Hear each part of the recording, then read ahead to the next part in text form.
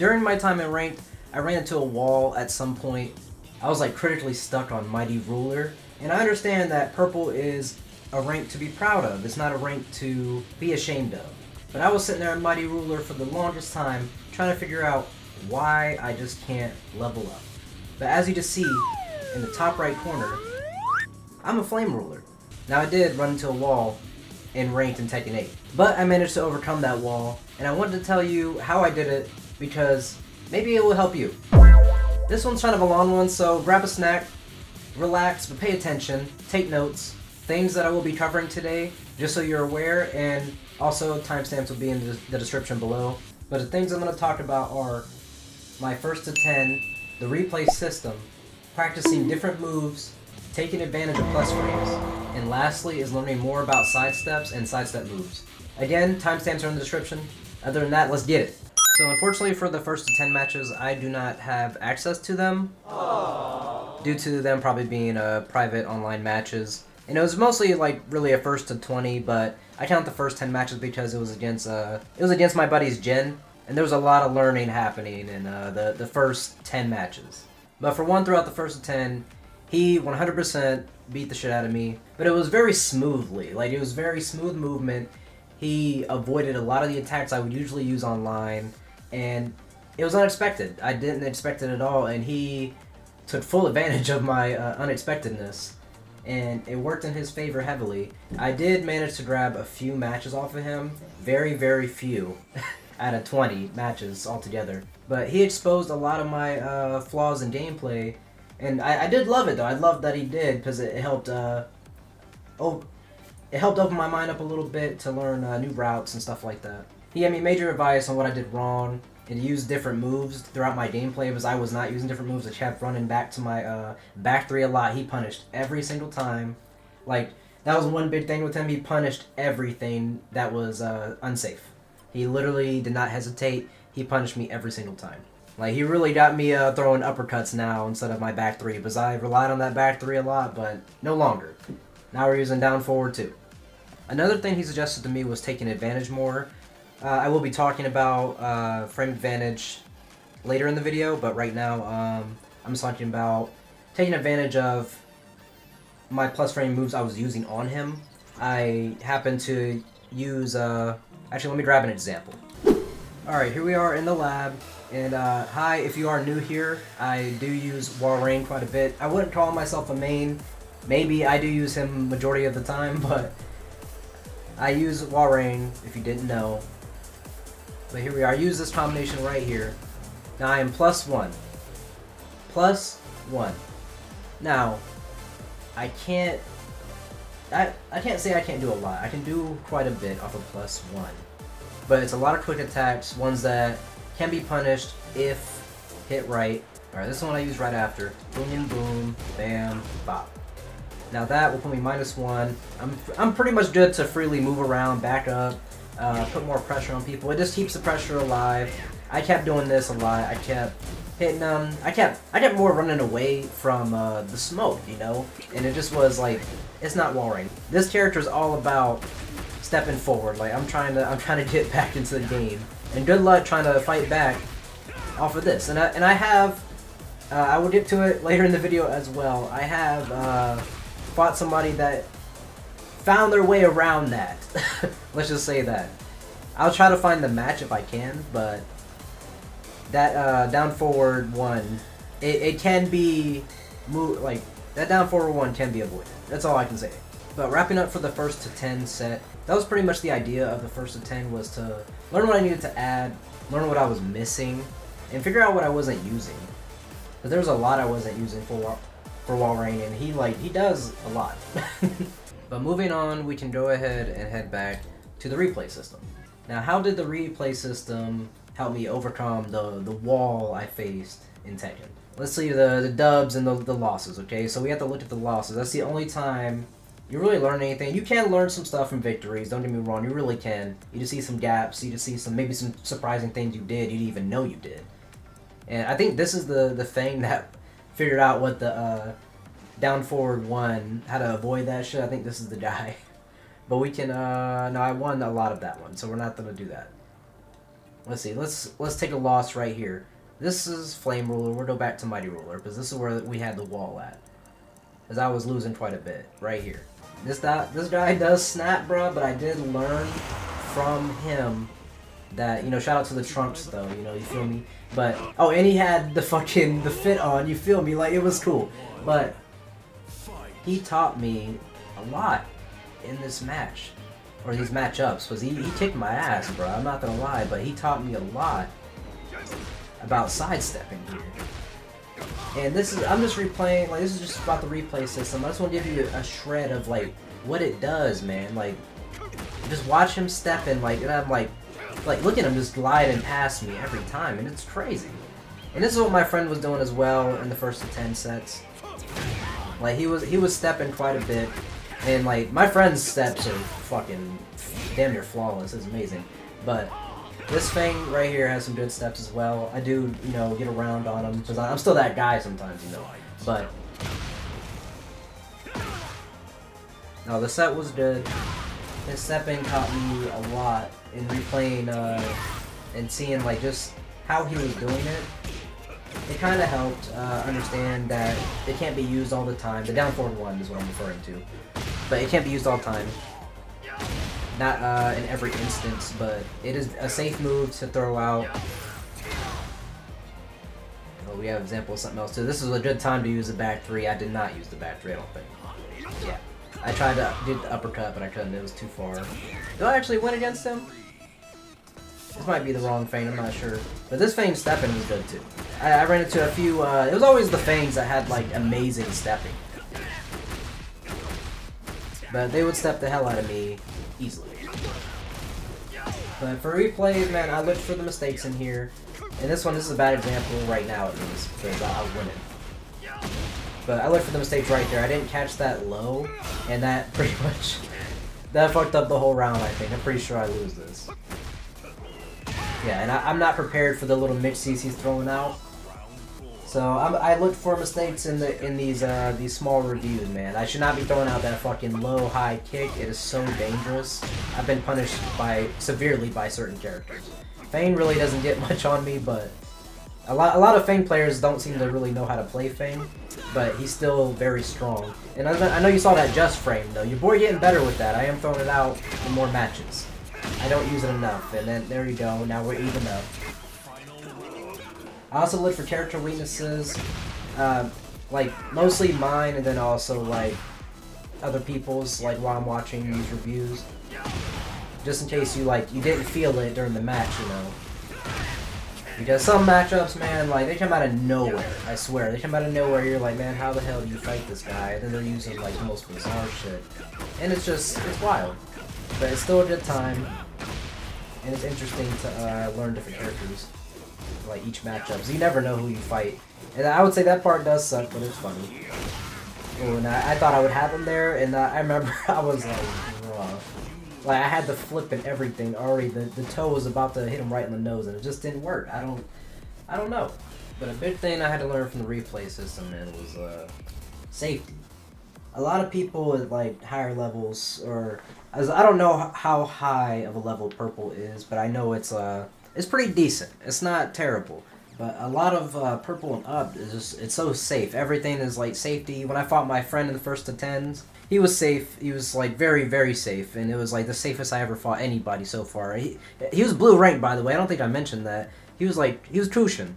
And he was going crazy, man. I never fought, actually no, I can't say I never fought a blue rank. I have fought blue ranks online. You could tell they were false blue ranks though. They weren't very good. Alright, the next task, we're on our third one now. And sorry if I do get a little disorganized. I never managed to stay on the topic for real. Because a lot of it just kind of blends together, but I try to organize it to make it more understandable, because it all kind of equals out to one thing. But I just low-key try to like break it down, basically. So the next thing we do have is the practice. So we'll jump into there, and we'll see what I had to do in there. So here we are again, back in the lab, and the first thing I had to do it first. When I had to come back in here, I had to come back in here and look at the move list. I had to go back in here and redo my entire list, bro, because the way my friend destroyed my pride in Wall Rain, bro, is just insane. So I had to come back in here and relearn some new moves in here to figure out like what else I can do, because I was using the same shit on him, bro, and it just wasn't working. And it was unfortunate because that's what I was using online. It was working up to a degree, but I was also stuck. And I didn't ask him for the help, but he wanted to play some matches, and I don't even know if he realized how much he helped me, but I literally got to Flame Ruler like next day off of just a few tips and going into practice. Like, it can really change up a lot using these like little things in here, like first to tens. Like, if you don't have a friend, bro, like, I mean, I'll fight your ass, bro. But if you don't have any friends to run some games with, bro, you can learn a lot from, especially like a good player. If you have like a good friend to learn from, but even your bad friends, bro, you can learn something from fighting somebody that you can talk back and forth with, even like text with. It doesn't matter, but you can learn a lot. But in here, I had to learn quite a bit of new moves because like I had like I said, I used back three a lot. That's what I used so much. And I did use the uppercut, but more of a backup. When like they were punishing back three, I was like, oh, let me throw out the uppercut. And the uppercut is short range. It's so like, it's so short range, it's not very good, but it is safe. So it's something safe to throw out, and it should be used more. But unfortunately, after fighting my friend, I didn't know that it did not launch off a crouch hit. So if you didn't know, Wall Rain cannot launch you with down forward 2 if you're crouching. Even if you get hit by it, it'll just be that little whack-ass tap, and like the character kind of bounces, and it just like, can I example it? Let's see. Oh, not that one. Let's make him crouch. So that way, in case people haven't seen it. Yeah, that's what I need right there. Oh, we got counters on. Hold on. Don't get mad. Okay. There. That little whack-ass chin tap, bro, that does nothing for me, bro. Besides maybe plus. Like, you know, you get some frames for the whack chin tap. I give it that. But it's just like, it ain't worth it, bro. You missed your launch opportunity. You made Wall Rain Steve at that point. And that shit sucks. But anyway, I'd be off topic like hell, bro. I told you.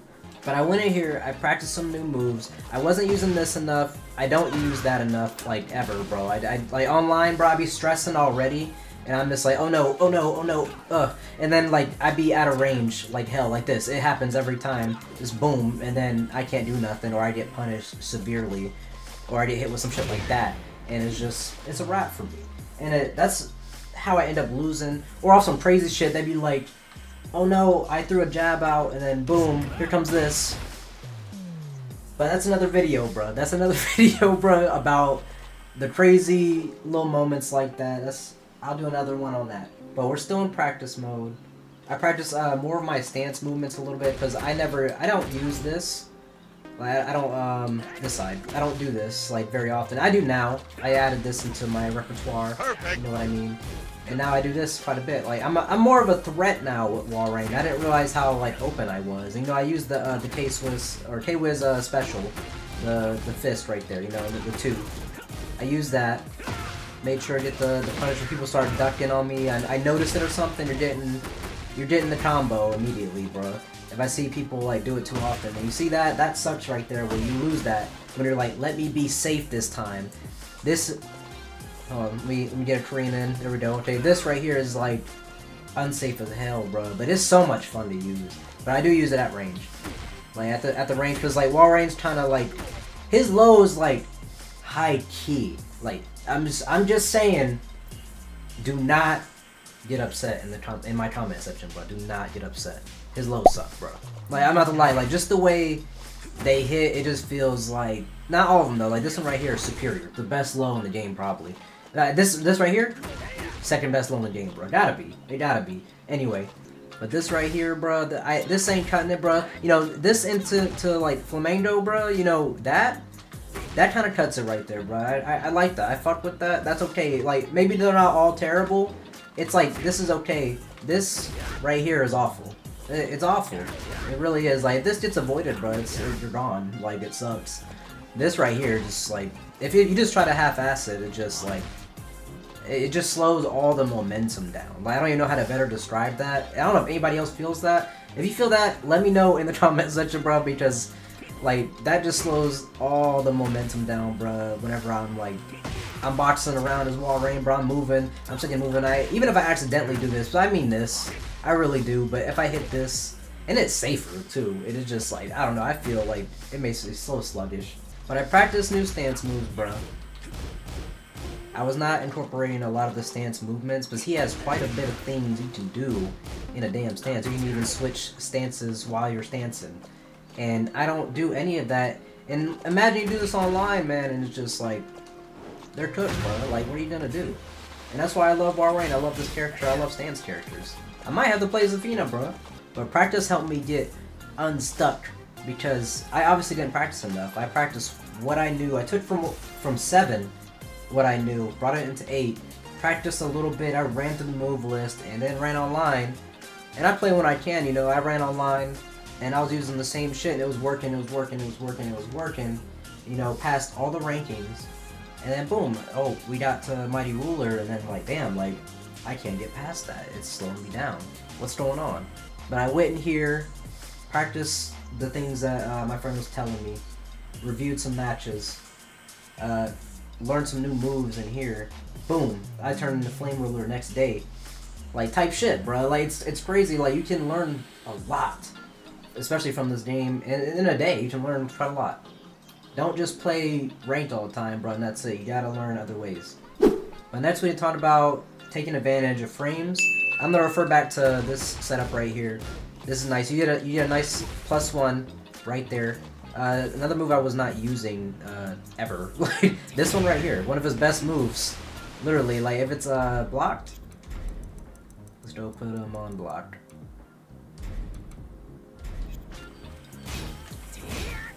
That is +1 as well. You know, you're not getting anything crazy. I'm not saying you're getting launches or anything like that, but you get enough to what you to handle. You know, you throw a high, you get your good mid that you can use on either stance sides. It doesn't even matter. You can hit it on either side. It's a pause, but you can do that. And this is a really good thing that I was not using. I was not using advantage frames at all. And just not using this move in general was crazy. +2 on that. +1. I'm guessing on tipping range is +2. Maybe just because the distance. But it is also very, I will say, very high risk if you are not in range. I will say that. Very high risk. So do not throw it from back here. It does have distance. Like, as you see, it does cover quite a bit. It almost gets him. It's about 75% there. But you want to be about mid-range. Maybe mid-range a little far, maybe about short mid-range. Yeah, I'll say short range. Yeah, there you go. You get +2 on tipping point. But you can use that. That's frames right there, and there we put the mid in here, you're trapped. Because this is already 13. You're putting +2, you're at 11, bro. Like, you're not getting much on me besides this. Like, if they're throwing punches out, you're gonna... That is how you stop that, by the way. If you want to stop the wall range spam, you know... Throw some punches out. It is slower than the punches. That's it. But that is a wall running safe option. You have, you know, a multitude of other ones that you can use. So it just like, that's just one of the things that make people scared of wall running. And I just had to learn to keep that pressure up. I didn't do this enough. I didn't do this enough. I didn't do anything else enough. It was always relying on this, backing up every time. And that's it. And then I try to get my way back in when I already had the advantage low-key and I could just been doing this. But now, if I do this, I have to be cautious of their retaliation. And that's something I'm learning now. And that will probably ascend me to the next level, which is Battle Ruler. But, obviously, a video for another day with Battle Ruler. But now, we are moving on to the last thing I want to talk about was the importance of sidestepping and the sidesteps, the moves. Like, just sidestep moves in general, because I really don't use them. And I feel like that's an issue. I feel like I should use my sidestep moves, because Warrain has some of the best ones. Like, his sidestep, like, 3-3 is actually safe. I didn't know that. I should have, you know, did the research and practiced that, but I didn't. And I really want to find this Fang for you guys, man. Like, he was, like, sidestep king. I don't know if it's the one I actually beat, though. It may be the one I beat. I'm not sure. Let me look, though. Get ready for the next battle.